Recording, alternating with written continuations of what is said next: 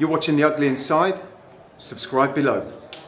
So the European Championships final is finally upon us. We've had 3 weeks of back-to-back football and, well, what do you know? 2 Southampton players are in the final, Jose Fonte and Cedric. Joining me again to preview the European final, I'm joined by Luke from Reed Southampton and the H6 Football Lads. How are we doing, mate?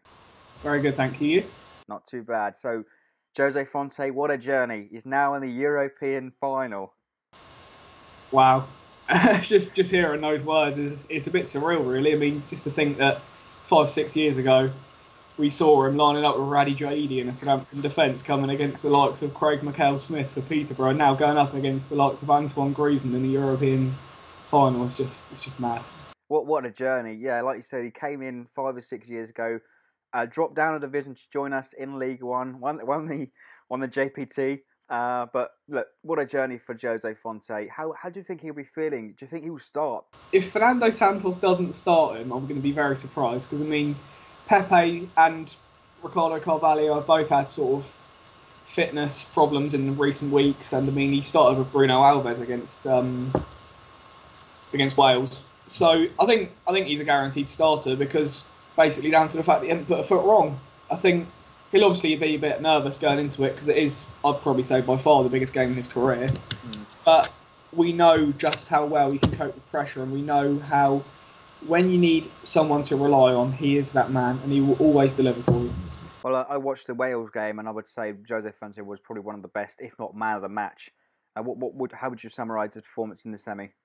Yeah, exactly. I'd agree with that completely. I mean, although aside from Gareth Bale, you could argue that Wales don't really have too potent an attacking threat, given the suspension to Aaron Ramsey in that game in particular as well. I do think that even the way in which he organises his defence and the way in which he gives confidence to his teammates, that he can just dominate that defence, and he can really be the linchpin in their success.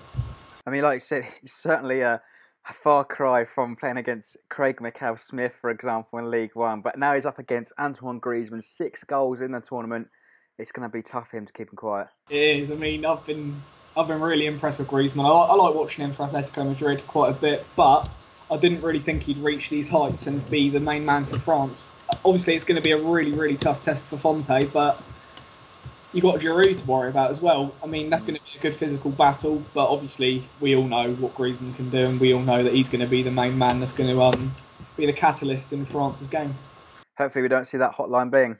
Yeah. Cedric then, right back for Portugal. He had a bit of an indifferent season for us at Saints. Certainly he'll be starting again. He's played the last 2 games for Portugal. Do you think he'll start?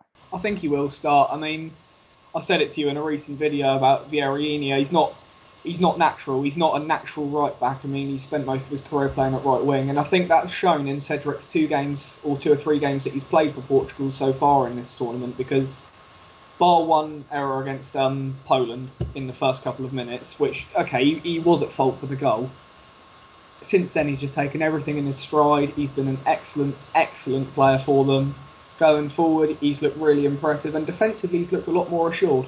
It certainly will give Claude a headache going into the pre-season and into the new campaign. Obviously, under Koeman, it was between him and Martino. Do you think, now that Cedric has reached the European final with Portugal, is he nailed on for that right-back position next season for Saints? I'm not sure about nailed on, but I think, obviously, we've seen that Puel's going to give everyone a chance. Everyone in this squad is going to assess his options, and I really like that about him. I think that's the right thing to do.